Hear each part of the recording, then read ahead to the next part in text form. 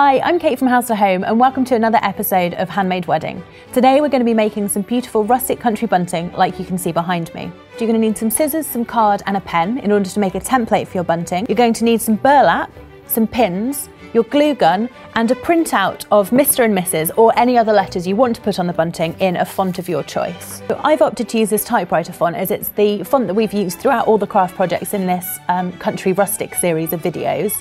First off, I need to create a template for my bunting.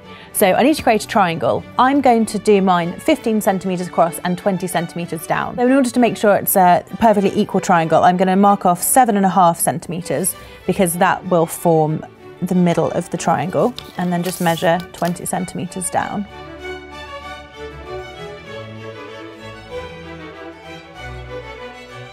I'm going to take a length of burlap. It very much depends on how many flags for the bunting you're going to make, but I'd say a metre should be plenty enough if you're just going to do the Mr. and Mrs. and you're sticking to the sizes that we're using.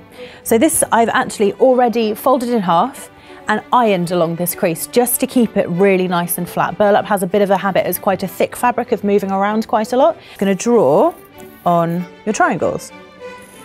So after you've done the first one, then just move along and we are going to do 6 for Mr. and Mrs.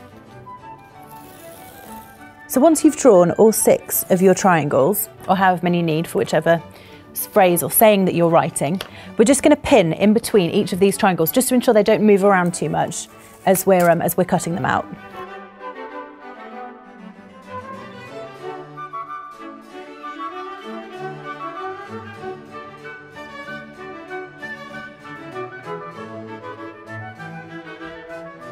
The next part of this is adding the lettering to the bunting, and it's actually a lot easier than you would think. So I've printed out Mr. and Mrs. in the typewriter font, and I'm actually just going to cut each individual letter out. We're going to use the same method here that we used for our seating plan in one of the earlier episodes.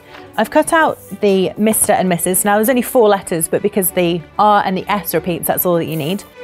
You're going to open up the bunting, take your first letter, which is the M. I'm going to keep this out because while I can see through the material, any extra detailing on the font, I'm just going to keep this out just to jog my memory.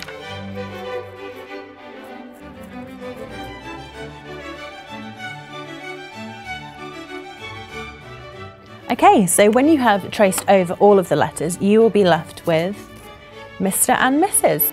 The next step is adding the twine. So that's going to form the string of your bunting. So I'm just going to put all of that out of the way and grab some twine. You might not know exactly how long you need your piece of string in terms of what you're actually going to end up hanging it onto. So more is always better because you don't want to end up kind of short. So I'm just going to pull off maybe a couple of meters. Yeah, I'd say about 2.5 meters there. Cut that off. Next stage is to open up all of the letters. Make sure they're in the right order because there's kind of no going back from this bit. This piece of string is going to lay flat against that crease. So I'm just going to weigh that down with some scissors just to make sure it doesn't go anywhere. And then, ready with the hot glue gun, just straight down the edges. And again, don't worry if your lines are a little bit wonky, it'll still stick. And we're going to fold over the top, match up with the bottom, and then just push down lightly. The hot glue will come through the burlap because it's got holes in it, which is what we were able to see the font through. So just be aware of that. I don't want you to burn yourself.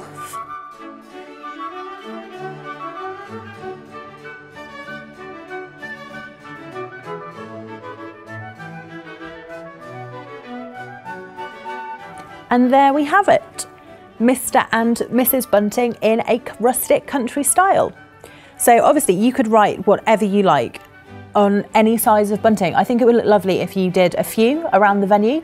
So you have Mr. and Mrs. behind the couple. If you're going to have one of those amazing sweet bars, kind of, you know, where there's loads of glass jars full of pick and mix, kind of help yourself or sweeties or anything. I think they look lovely and it just brings everything together. It brings in the burlap, the type font that we've been using. It's so easy and so simple. As you've seen, it literally takes a minute and I think it's really, really effective. Don't forget to have a look at the rest of our craft videos from this series if you are planning a rustic country wedding, and I hope to see you again soon.